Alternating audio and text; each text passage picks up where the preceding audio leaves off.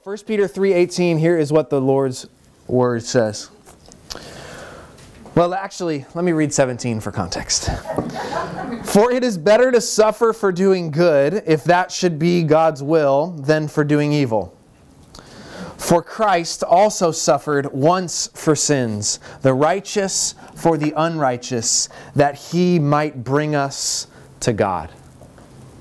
For Christ also suffered once for sins, the righteous for the unrighteous, that He might bring us to God.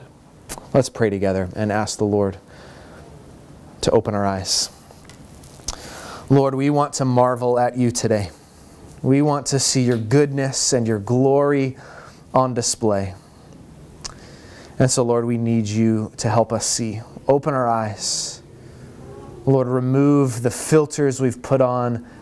Help us to see You. Help us to, once again today, freshly marvel at the good news of the gospel. May that never, ever grow old to us. And so, Lord, we need You to be our shepherd today, our priest, our king. We need You to be a herald of good news again to us today. We love You, Lord. We pray this all in Your name. Amen. Well, everyone that I know kind of has their thing when it comes to some kind of vacation.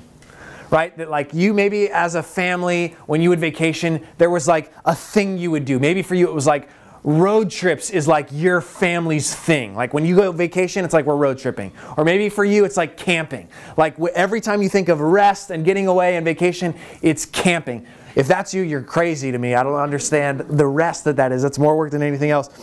For some of you, it's like when you go on vacation, your thing is like, just let me sunbathe. Give me a beach, give me a pool, and I will just lay there with a book and I will rest and I will get my body burned by the sun. Maybe that's your thing.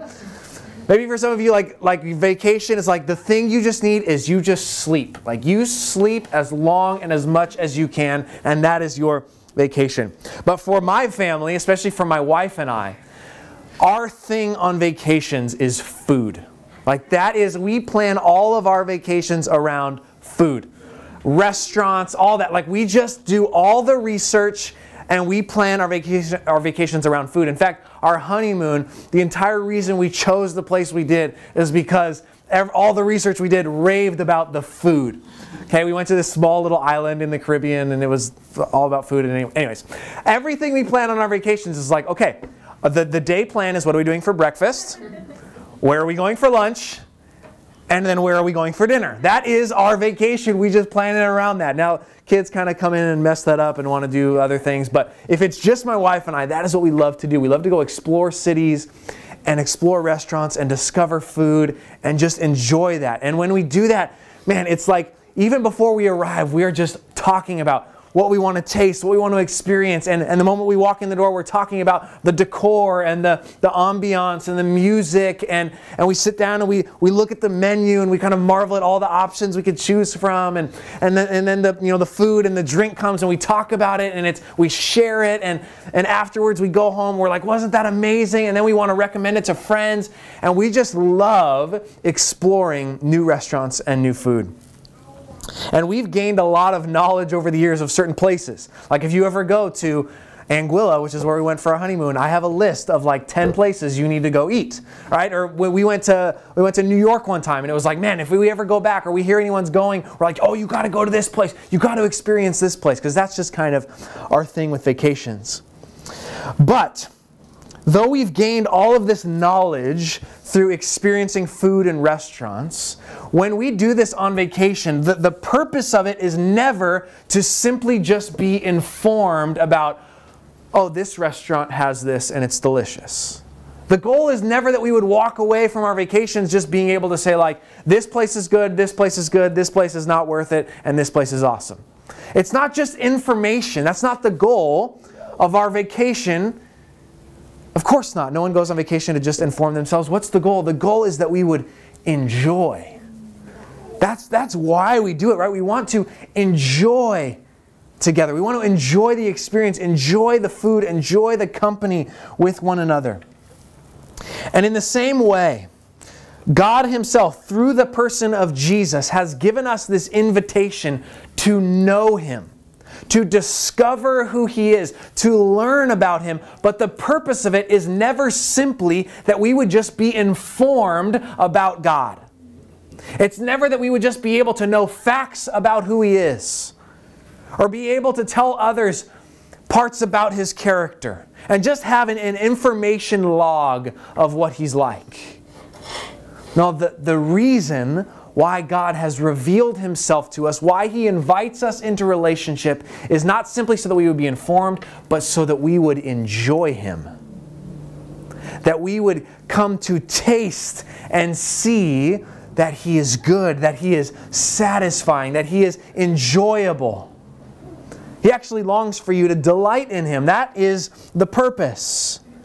And yet I think that there are so many who view theology like a boring exercise, something maybe just reserved for academic people. In fact, we read an article this week on our Zoom groups, and I wanted to pull a quote from it that I loved. It said this, it said, "Scripture calls us to be a people who feel what we believe." Theology, which is just the studying of who God is, theology should do more than just inform us. It should warm and stir our hearts. That is the purpose of knowing God, that we would enjoy Him, and by enjoying Him, we are glorifying Him. We are telling the world there is no greater pleasure than God Himself. That is the purpose of doing theology. Not so that we would just be smart, or we could write papers, or we could write books, or whatever. It's so that we would enjoy Him, that we would have our hearts warmed and stirred with delight over who God is. And as we talk about the gospel today, which we do every week, the gospel is this gloriously rich reality. There's so much to know about the gospel. There's so much to know about who God is and how He's revealed Himself to us. Even just the event of the cross, right? There's so many angles and things to know and learn and discover about it. And yet we're called to press into it, namely so that we would know Him more, so that we might enjoy Him more. I would probably even go so far as to say, as if we are not enjoying Christ, we probably don't know Him. If you don't enjoy Him, I mean actually like enjoy Him, you probably don't know Him.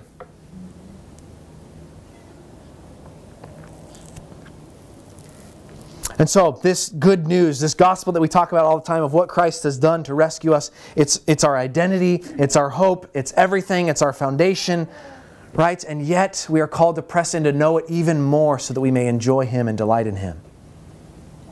Right? This message of what Jesus has done to purchase and accomplish salvation for all who believe. That's the gospel, right? Defined. But the question is, as we come to 1 Peter 3:18, he's going to unpack it for us. What is it exactly that Christ has done in the gospel? What is it that He accomplished? Why did He have to go to the cross? Why did He specifically have to die? What was the whole point of that? What is the purpose of that? And we're going to talk about this, not so it would be an academic exercise that we walk away just being able to say, I know why Jesus died on the cross. I can articulate it. Though that's important, the goal is to know it and dive deep into it so that you can walk away worshiping and enjoying Christ further and even more. Amen. Come on, Matt.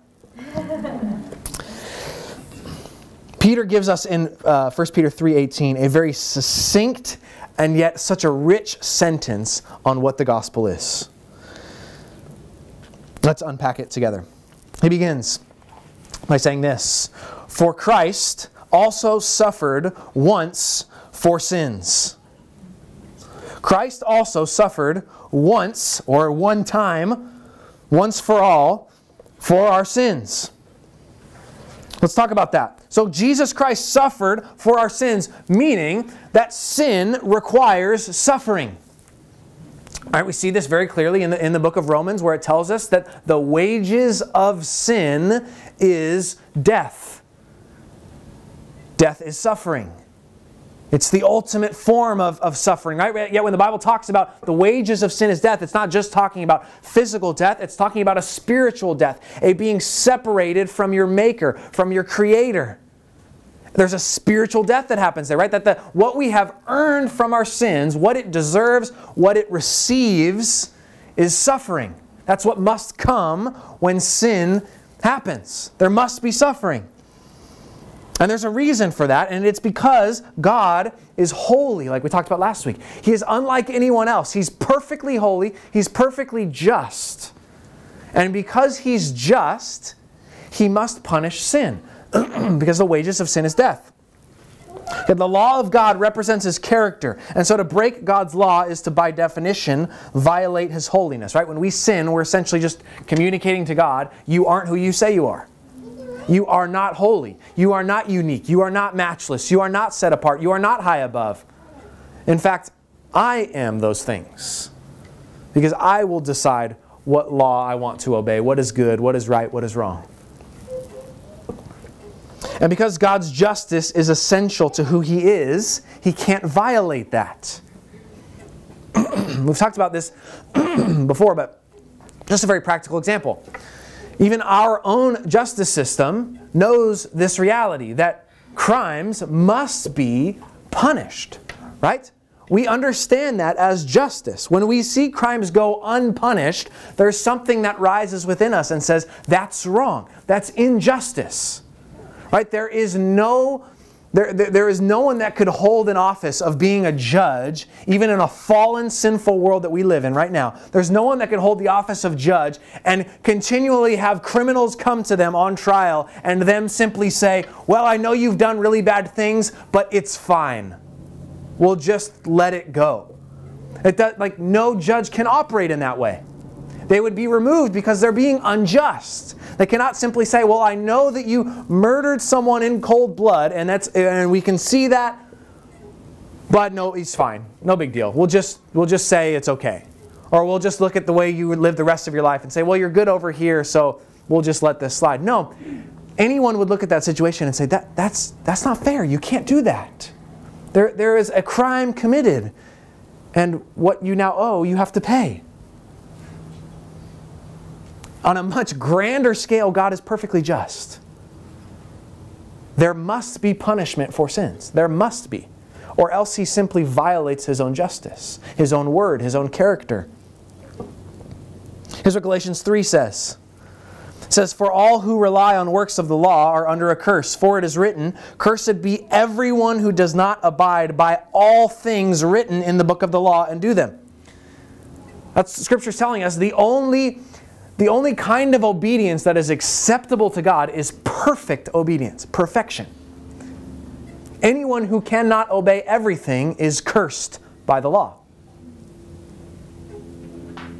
So everyone, because no one keeps it perfectly, has a curse on them, a punishment coming for them, suffering coming for them for their sins. And what Peter is telling us is that Jesus came and chose to take that suffering for our sins. Which means Jesus is taking real suffering. That's why He came, to take real suffering, to take real death on His shoulders. Not something metaphorical, not something symbolic, something real. Actual suffering for actual sins of actual people. Christ suffered once for our sins. And as we read the pages of Scripture, we know that the wages of sin is death because God must pour out His wrath on sins. And so for Jesus to take on suffering and to take on our sins means He takes on the wrath of God on His shoulders. And He's not just paying for your sins, or He's not just paying for my sins. He's suffering for all the sins of all of His people. That's a lot of sins. Like if Jesus were to go to the cross just for my sins, that's overwhelmingly a lot of sin and a lot of suffering. Because I've sinned a lot. Even if we just took this backyard, all the collective sins of these people and placed them on Jesus' shoulders, that is an overwhelming, like no one can bear that. It is crushing. And yet what Jesus does is He takes on all of the sins of all of His people. All of His chosen people. He is paying for all of their sins. It's a lot of sin. All on His shoulders. And it tells us, Peter tells us, He suffered once for sins. Once. That's a really important word. Not twice, not again and again and again. One time. Jesus suffered once for all of the sins of His people. One time. Which means when He suffered perfectly, sufficiently. There's nothing left for Him to do to pay the price for your sins. If you read the book of Hebrews, you see this over and over and over again. That it says that Jesus died once for sins. That unlike the priests in the sacrificial system of the Old Testament who would have to offer sacrifices again and again and again for the sins of the people, they would have to go time and time again and offer another animal and have more blood spilled to cover their sins. Jesus came as our great high priest to offer the perfect sacrifice, namely Himself, once and for all. So that when He did it, Hebrews tells us He sat down afterwards because the work was finished. He suffered one time. That was sufficient for all of our sins. And I think that's so important because if we look at our lives, we recognize we often are trying to suffer once again for our sins. We kind of look at the cross and we say, it's nice, it's good, but I don't know if it was sufficient.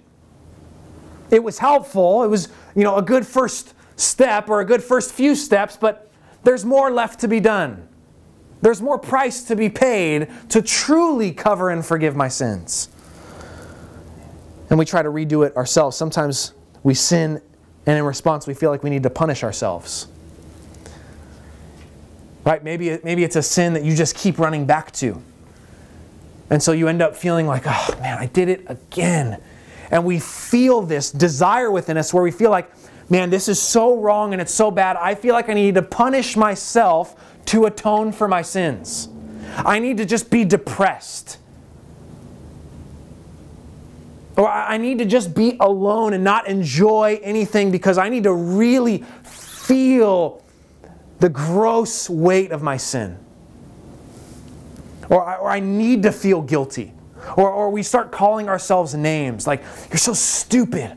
You're disgusting. I can't believe you did that again. And we start punishing ourselves again for our sins. And what are we doing in that moment when we do that? We are saying, Jesus, your suffering was nice, but more is required. I need to suffer for my sins if I'm really going to be forgiven. Or we sin and then we feel like, well, okay, I need to prove myself to God. I need to prove to Him that I'm really sorry this time. And so I need to have this holy somberness about myself and enough to where God really knows this time's different. I really see how bad it is. Or we feel like we need to offer up the perfectly crafted prayer to Him to convince Him to forgive us again. Because surely He's probably looking down at us and thinking, I can't believe you did that again. And we feel like, this time I got to say the right words to Him to help Him know I'm really sorry. And maybe He'll have mercy on me again and forgive me again. Or convince Him that this time we're really committed to changing. Or maybe we'll sin and then we'll just commit ourselves to this really rigid, legalistic, fearful behavior to where, okay, I just have to obey, I have to avoid this sin, or else at some point in my life God's going to punish me. Yeah, He's being kind to me right now, but I just know stuff is building up and He's storing it up, and one day if I don't stop this, He's going to pour out more punishment on me. I've thought all of those things. I am sure you have too. It feels like that's how it should be. But hear the words of Peter. He says, Christ suffered once for sins. Which means there's no job for you to finish. It's not like Jesus wrote 99% of it and He's like, here's the pen, finish off the last 1%. No, that's not good news. The good news is He came and He paid and suffered once for sins, once and for all, which means, listen to me, God is not waiting for the right moment to punish you for your sins. You do not need to live in fear of God that He is going to at some point wake you up with an immense amount of wrath and punishment. Please don't believe that about Him. It is not true. It is a lie that Satan wants you to believe so that you live in fear, so that you live thinking you need to impress God with your behavior and your actions. That is not why God loves you. That is not why He came to the cross. He came to the cross because you could not do anything to save yourselves. And He did all that was required. And He received all of the wrath and all of the punishment for your sins. There is not one drop left for you. Nothing left for you to pay. You don't need to be afraid. If that sounds too good to be true, you're starting to get it. Wait, like even if yes.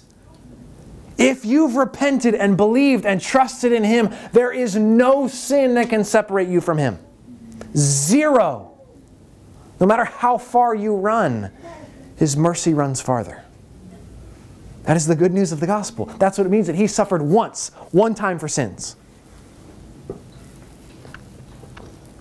1 John 4:18 says this, there is no fear in love, but perfect love casts out fear. Why? For fear has to do with punishment. And whoever fears has not been perfected in love. God loves you. That's why He went to the cross. He loves you. And He has proven His love for you in taking your punishment. And there's no more punishment left for you, which means you don't have to live in fear of Him. Because there's no punishment waiting for you. That's the good news. So, Peter says He suffered once for sin. But the question is, why did He suffer? Why did Jesus suffer on the cross? What was the point of that? What was the purpose of that? You might not know this, but this is incredibly controversial. What exactly did Jesus accomplish on the cross? The fancy theological word is atonement. What kind of atonement did Jesus accomplish? How did Jesus make us able to have relationship with God again? How did He atone for the people's sins? There are so many different opinions on this, so many different theories. And Peter says this, it was the righteous for the unrighteous. The righteous for the unrighteous. Which there's two really crucial identities there. One is that Jesus is the righteous one. He is the sinless, perfect, holy, matchless, never sinned, perfect Son of God. He is the righteous one. And everyone else who is not Him is unrighteous. Unable to be righteous. Not good, not perfect. Two crucial identities that many people do not believe. Many people do not believe that Jesus is the righteous one. He was just a good one. No, He's the good one. He is the righteous one, the only righteous one. And there are many who believe they are not unrighteous. These two crucial identities are key to the gospel. We must believe that Jesus is righteous and we are not righteous. If you don't believe those things, you're not going to be able to believe the gospel. We must help people believe these things too.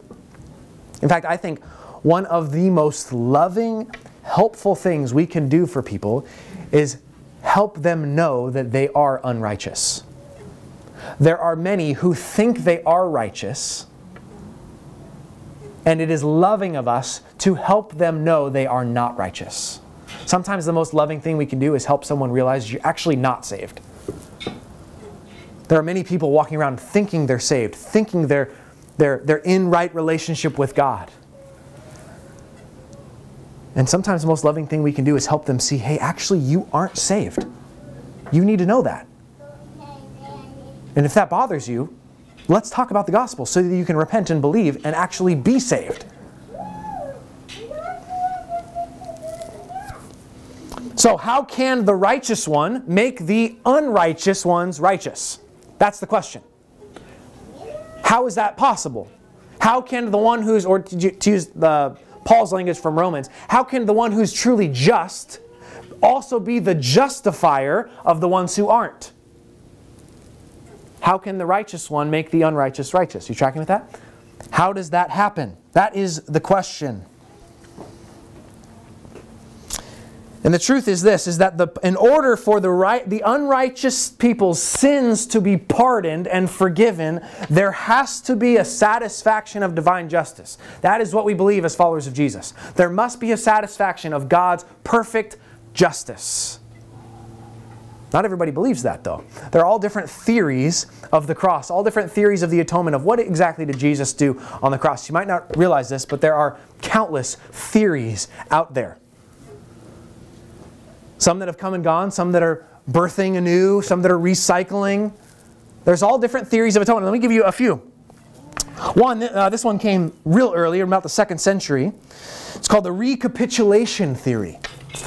Okay, it was this idea that what Jesus did on the cross is He just reversed everything Adam did wrong. He came and He lived perfectly, and in just living perfectly and dying on the cross, He just did everything right that Adam did wrong, and by doing that set the course of the universe back into its order and flipped things for us. Okay. Yeah, he did do that. Like that did happen. He did obey where Adam disobeyed. Like He did live a perfect sinless life, yes, but what exactly happened on the cross? There's another theory out there called, I think it's Latin, Christus Victor. Is that Latin? Yeah, okay. It's this idea that what was happening on the cross is that Jesus was accomplishing victory over sin and Satan and death. That's how we're saved. Is He goes on the cross and He just flexes His divine power and His muscles, and He defeats all the power that sin, Satan, and death have over you. And so what happens on the cross is He now reigns in power over those things so that they don't reign in power over you.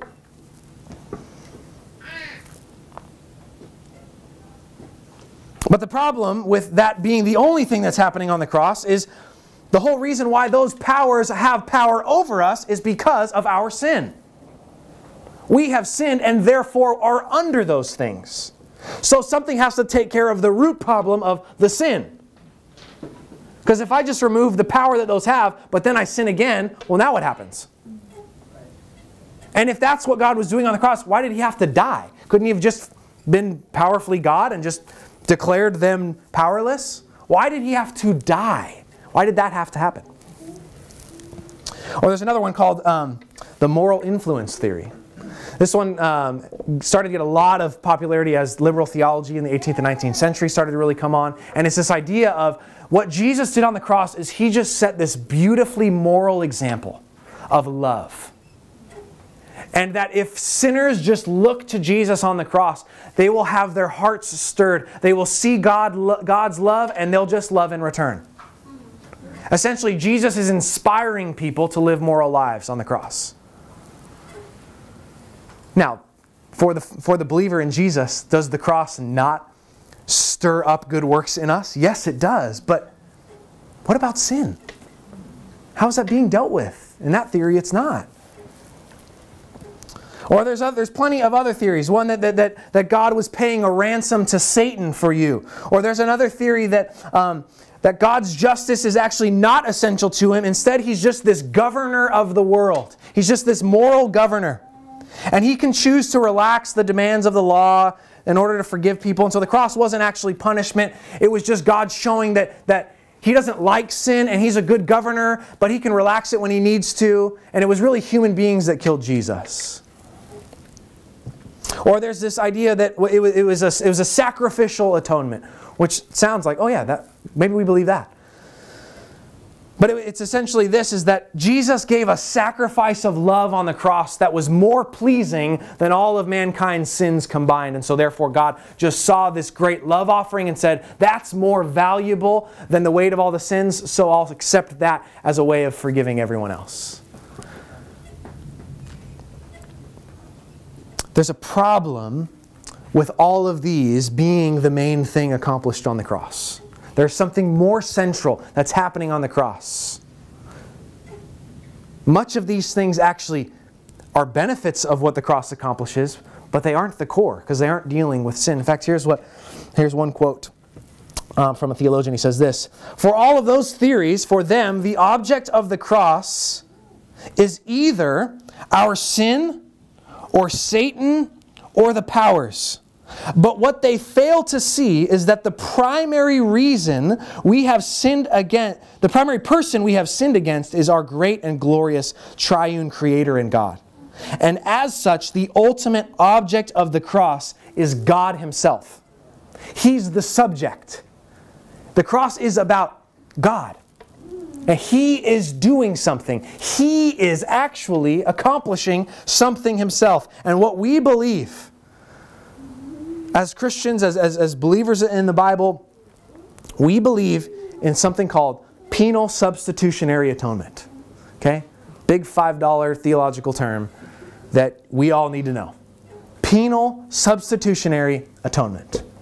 Go find some blogs on Reddit, search penal substitutionary atonement, you'll find some people that really hate it and are really angry and really mad and think it's a doctrine from the pit of hell. Because what penal substitutionary atonement tells us is that how God accomplished salvation for us on the cross is He took our penalty as our substitute. That He received the penalty for our sins, namely the wrath of God on His shoulders, as our substitute in our place. Which, by the way, is exactly what Peter's saying. The righteous for the unrighteous. That's substitution language. That is what we believe. I'm just going to say that's what we believe as Gospel City. Okay? That's what we believe as a church. That's what the Bible preaches. Penal substitutionary atonement. That Jesus stood in our place and received the wrath of God for our sins as our substitute. Which is all over the Scriptures, by the way. Right, we looked a couple months ago at Leviticus chapter 16, right? At the Day of Atonement, even in the Old Testament, there is substitution. There is one receiving a penalty in sinner's place. And on the Day of Atonement, it's a lamb that is slain in your place. And then remember, there's also this goat that's sent off into the wilderness. And what happens there? The sins are placed on the goat as a substitute and sent off. Okay, that's even present in the Old Testament. In Isaiah chapter 53, here's a couple verses from Isaiah chapter 53. Listen to this. Jesus was pierced for our transgressions. He was crushed for our iniquities. Upon Him was the chastisement or punishment that brought us peace. And with His wounds we are healed. What was happening is God was going to be making many to be accounted righteous because He shall bear their iniquities. Jesus was numbered with the transgressors. He bore the sins of many. You look at Isaiah 53 and what you see here is Jesus is receiving the punishment for our sins in our place.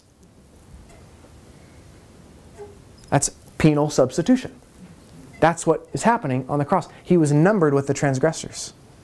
Many don't like this because the common jab at it is this is just some kind of divine child abuse. Or God's just going to punish His Son and kill Him.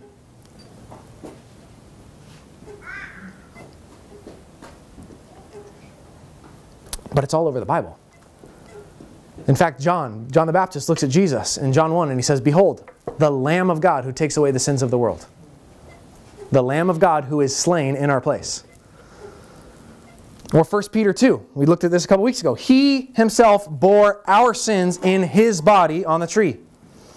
Or maybe the best verse in all the Bible, 2 Corinthians 5:21.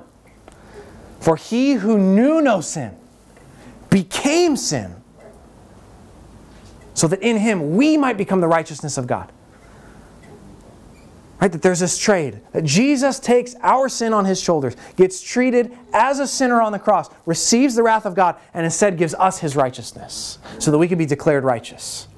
That is the good news of the gospel. If that is not happening, friends, there is no good news. Because your sins have not been dealt with. What happens in the cross is we see God's love and His justice meet. Because God's justice must be satisfied. And so what happens on the cross is punishment's being poured out for your sins, and yet the love of God is on display because Jesus says, I will receive it in your place. It is love and justice together.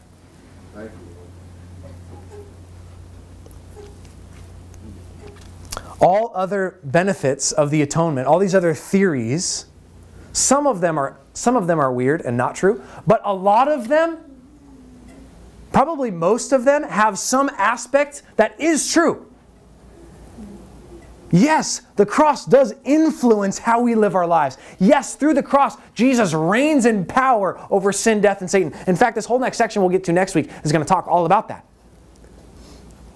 But all of those things are true because He paid the price for our sins and received the wrath of God. If penal substitution isn't true, none of those things are true. But if it is true, then all those benefits are also true, but they depend on the core. Does that make sense? The righteous for the unrighteous. Jesus in my place.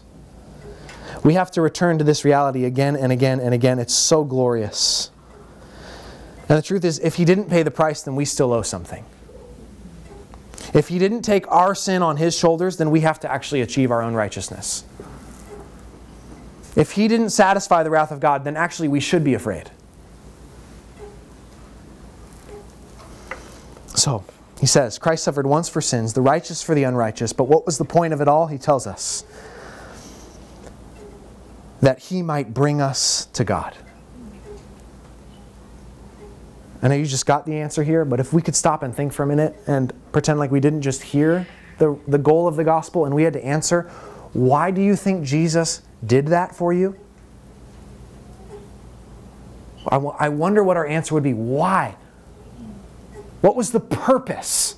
Not just He loves you. What was the purpose of doing that?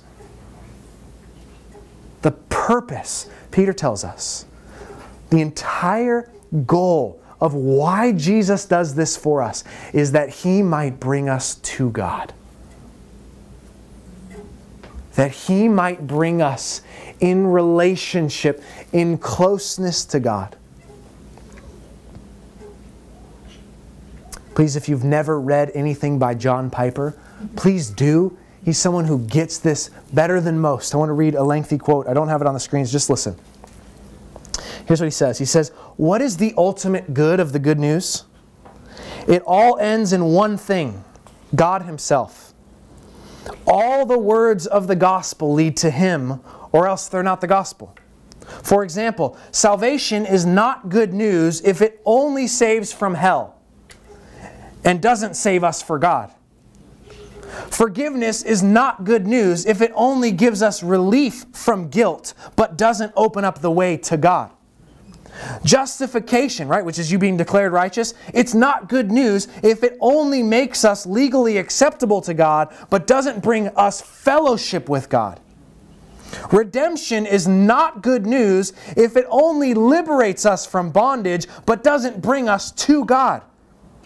Adoption is not good news if it only puts us in the Father's family but not in His arms. Wow. Friends, there are many people who want to embrace the good news of what Jesus has done, but don't want to embrace God. There are many who want all the benefits of what Jesus did, but they don't want Jesus. Right? I wonder how many of us were scared into putting our faith in Jesus when we were like 5 or 6 years old, right?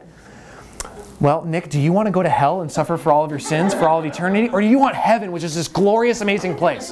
What child says, I'll take hell? No one does, right? And that's good sense. We shouldn't discourage, like that is good logic. We should want the benefits of the gospel. But what is a symbol of new birth, of God bringing us to Himself and opening faith in our hearts, the evidence of that is not just that we want the benefits of the gospel, but we want God Himself. That we want to show the world that He is good, that He is to be delighted in. Not just that you need to be forgiven for your sins, which is true, but that when you put your faith in Jesus, not only do you get your sins forgiven, you get God. You get Him.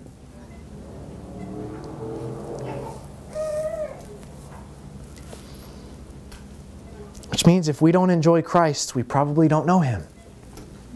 And if you don't enjoy Christ, maybe you're not saved. Because you probably don't know Him.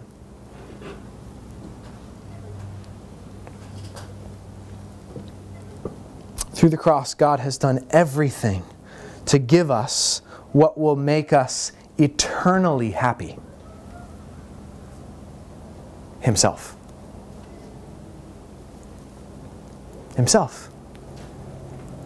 That is the goal of the cross, is that He might bring us to Himself. That we might be close to Him. Not just be in His family, but be in His arms. And know Him and enjoy Him and delight in Him forever.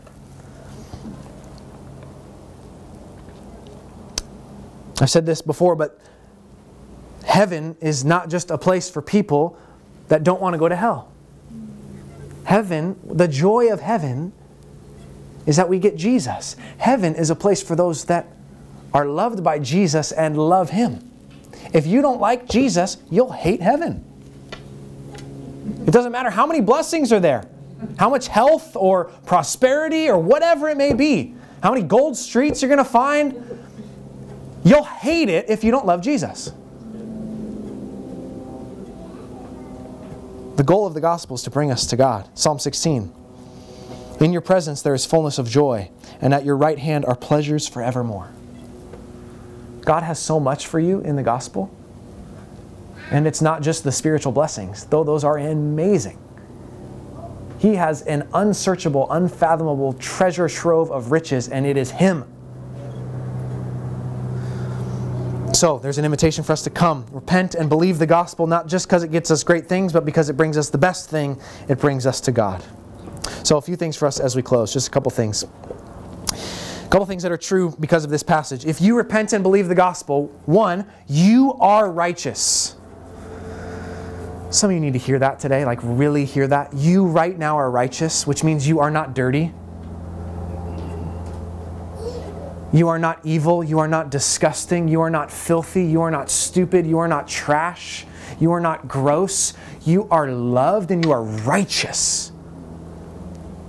You are holy because you have the righteousness of Christ on you. Right now. Not when you get better 5 years from now. Now. It's yours. Another thing is you are loved. And some of us need to really hear that. That God actually delights in you. He loves you. He actually has an affection for you.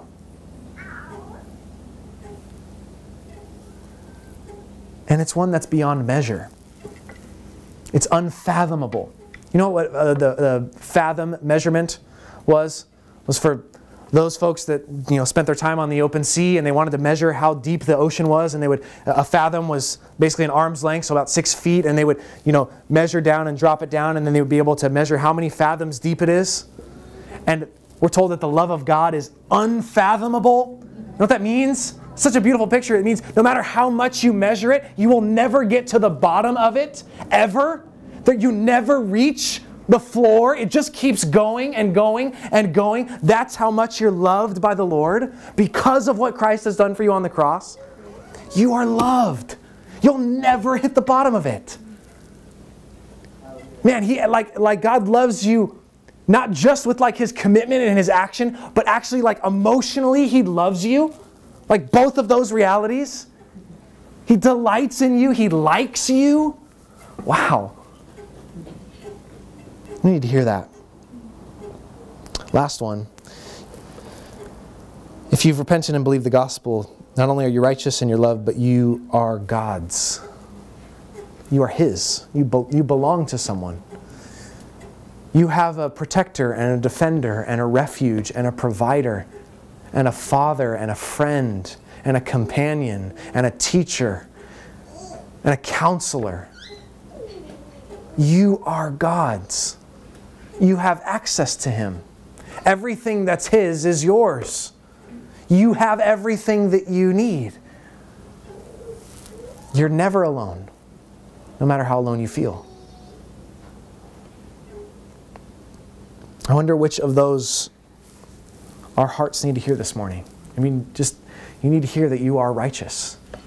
Like, that's actually literally true of you. Not because of your actions, but because He's declared you so. Or you need to hear you are loved. Or that you are His.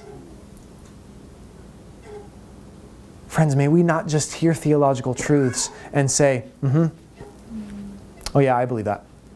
May it warm us. May it stir us to worship.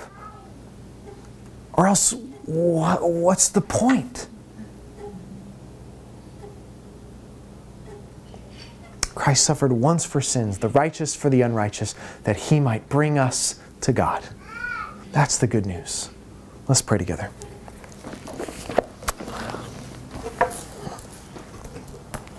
Lord Jesus, we will never know how good You are to us until You return. Lord, we will never truly see the magnitude of what You've done until we see what is old expelled by what is new, when we see You return and restore and make all things new. But Lord, this morning You've given us maybe even just a little bit more of a glimpse of how delightful You are, how satisfying You are, how much pleasure is to be found in You.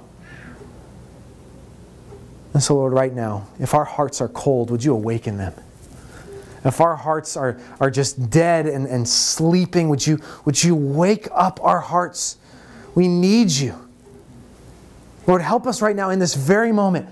Awaken to worship, us actually delight in You and Your goodness to us.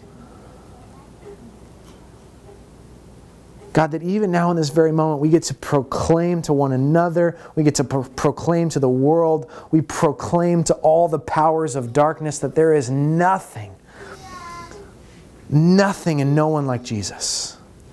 There's nothing better than this. Lord, we love You. Thank You that You've chosen us to delight in You. And so, Lord, right now we want to respond with worship, not just because it's what we do, not just because we got to do something to close out, but Lord, because we want to delight in You. Because we hear these truths and we just say, man, hallelujah. And so, Lord, right now we worship You in response to what You've done for us. We pray in Your name. Amen.